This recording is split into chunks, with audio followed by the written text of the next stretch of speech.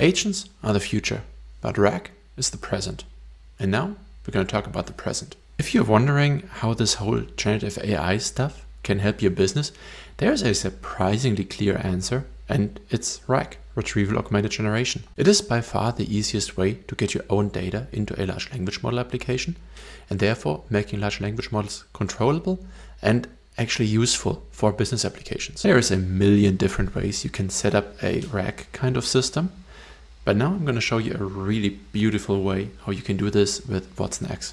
And for that, I invented a company, Galaxium Travels. Well, we offer space travel. We don't have a product yet, but we already have some internal business documents. And that is what we need right now to build a RAG system. After finishing the whole video, I realized that this is missing a RAG 101, what are we even talking about part. So if you know what RAG is, just jump to the next chapter. If not, stick around. This is your, 3-minute quick overview. So what are we even trying to solve? Well, it's pretty simple. We try to get our data, our documents, our knowledge into a large language model system. If we try to do this really naively and just have our assistant directly talk to a large language model, we're not going to get any useful answers. Because obviously, if we ask it for the 2025 strategic roadmap for Galaxium Travel, it's not going to know anything about it. I mean, how should it? It's going to tell us something like, I don't know, or probably even a lot worse, it's going to make up something and we don't even know that we're being fed completely hallucinated information. How does RAG solve this? First thing you need to do is get the data that you care about. I don't know, business plan, annual reports, whatever your documents are, any technical documentation, whatever you care about, you put it into a vector database. I'm not going to go into detail how the whole thing about embeddings and vector databases work. Just remember that there is a very small large language model that pre-processes all of your documents, all of your text in a way that makes them searchable in a really clever way. And that means you do not search on a word per word basis, but you can actually search for meaning, like how close together is the meaning of two sentences or documents. This part truly is kind of magical, and I highly encourage you to dive deeper if you're interested. But for now, that's good enough of an understanding. Now that we have that vector database, we can program our assistant to take our query, the thing that we've been asking, and look in this vector database for documents that are related on a meaning basis. Like, I'm waving my hands here. This is kind of magical, but it's going to find the documents that are best suitable to answer those questions. Then we can take those documents and simply add them to our prompt. So this is all happening under the hood. You as a user don't see that, but the system takes your original question and adds the documents that it found in the vector database to that prompt. And the way you do that is pretty simple, just in plain English. You just use only this information I found in my database for your answer. And then you add the actual relevant data. It turns out large language models are really good at following those kind of instructions. And in reality, it usually works really well that the answer that the model gives you actually really is based on the information that you provided here. And in this simple example, it correctly tells us that Galaxium plans to have their first commercial flights in 2025. Additionally, to being pretty much the only way you can make this scenario works, this whole approach comes with a huge load of benefits that makes it suitable for a lot of different scenarios. Some of those benefits are that whenever your data changes, you just throw out that file, replace it in the vector database, and you have updated your knowledge base. Also, if your system generates answers that you don't like for some reason, this gives you a real way to dig in there and find the documents that it used to generate the answer and actually find issues and solve issues. That's pretty much the best way you can build trust in your AI system. Because of all those benefits, RAG, Retrieval Augmented Generation, is by far the most common architecture pattern you see in the field of generative AI. So if you're not already using RAG in your organization, it's quite likely that you should. I bet you there's at least one use case that would really benefit from a Retrieval Augmented Generation approach.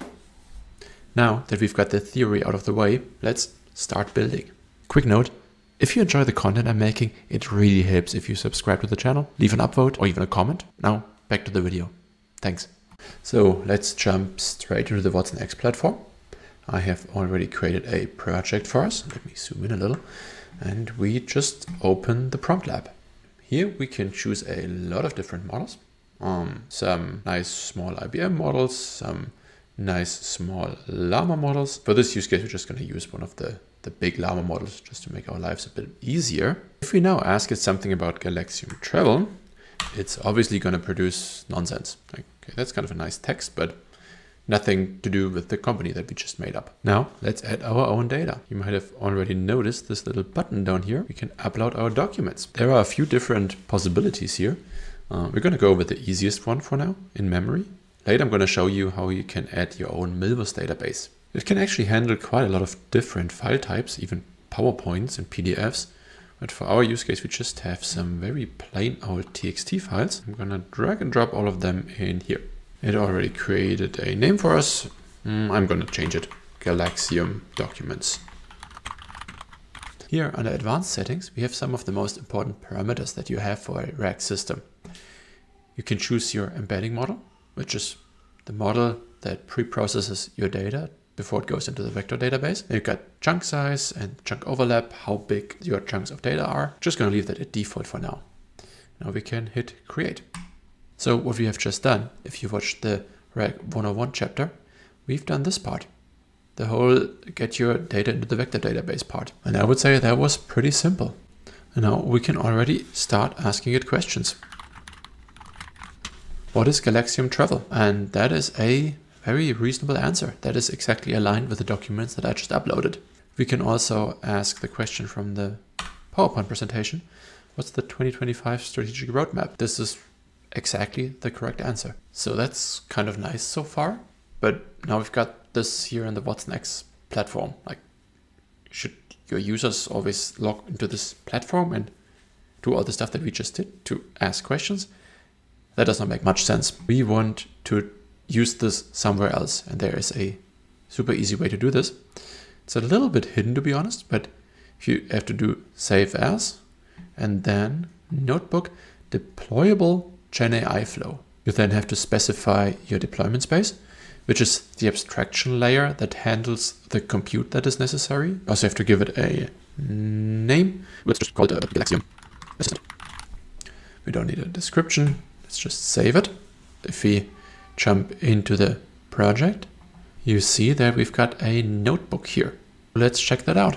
There's a lot of code, and I'm going to go straight into the edit mode. Now we can actually execute the code. I'm not gonna go into detail, otherwise this is gonna take like 10 minutes or so. I'm just gonna jump over it and explain the main concepts. This already has the main credentials that you need pre-configured.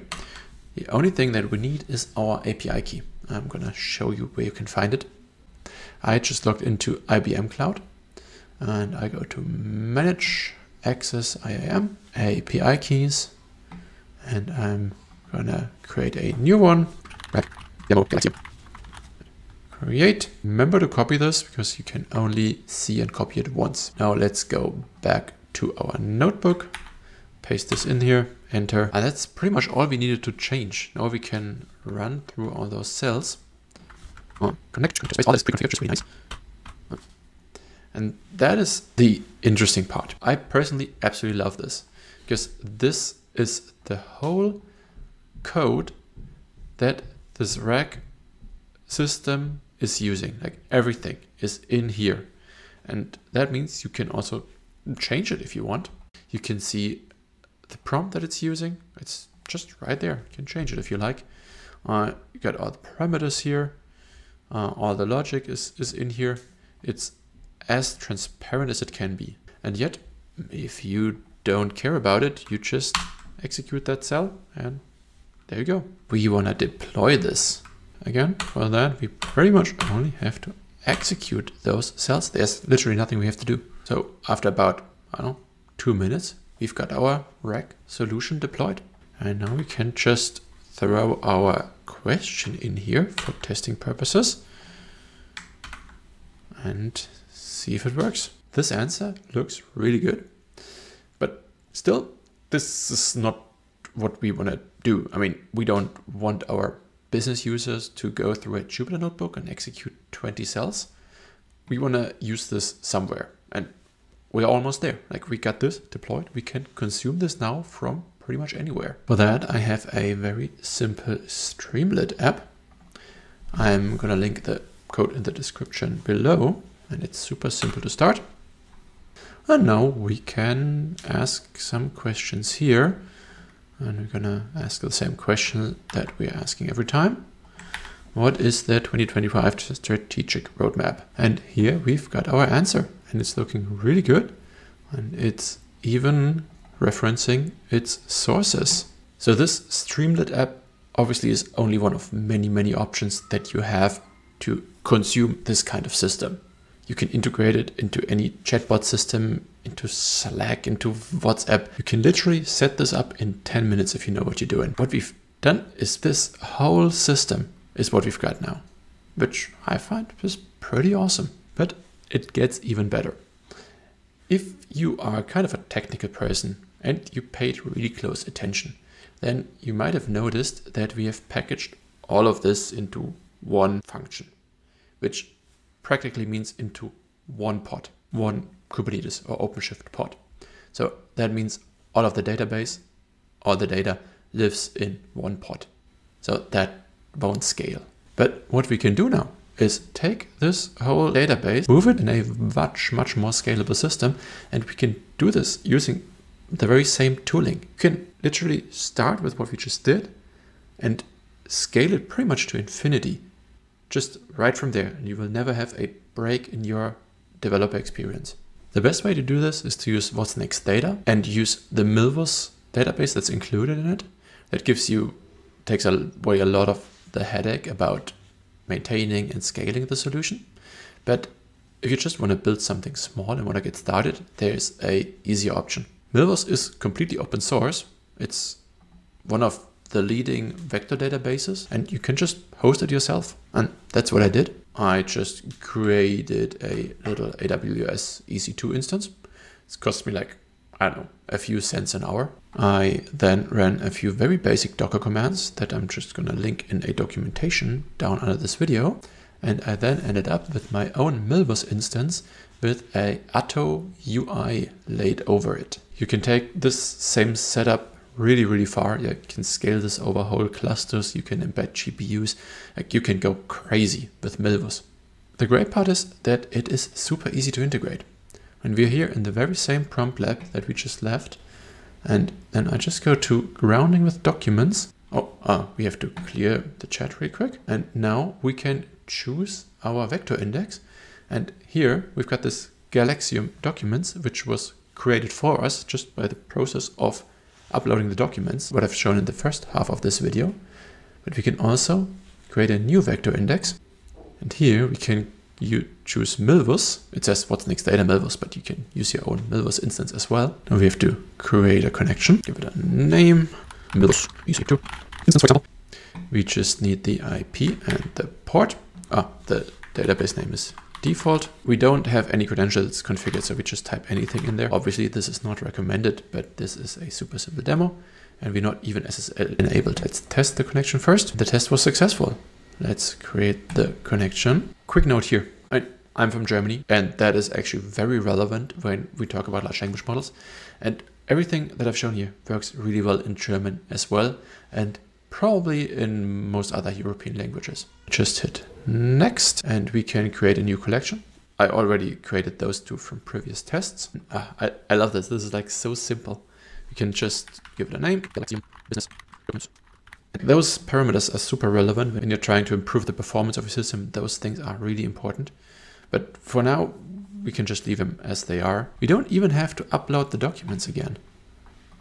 We can just use them straight from here. Select, create.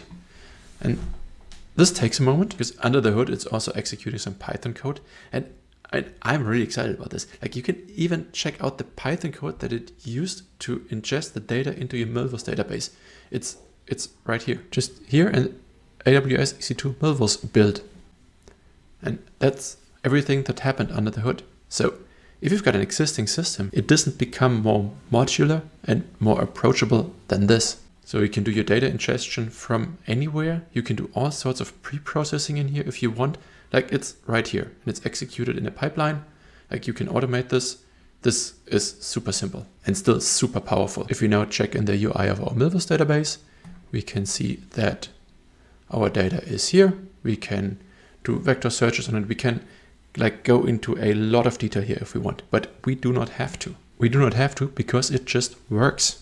And let me just ask a question here. And there we go. It works. Like we've gone from just trying it out, doing a first test, to a potentially completely scalable solution in, I could do this in like half an hour, I think, maybe an hour. Like this is really amazing. And it all is using the same tooling, the same UI, the same developer, and the same user experience. You might have noticed, I'm really excited about this. Retrieval augmented generation first showed up in like 2023, and now it matured all the way through 2024. And by now it is really easy to use, really easy to implement, and really easy to scale. I said it before in this video, if you're not using retrieval augmented generation yet, you might want to really think about that. If any of this sounded interesting to you, reach out to me, check out my other videos, shoot me a message on LinkedIn, whatever suits you. I'm always happy to chat. Bye bye.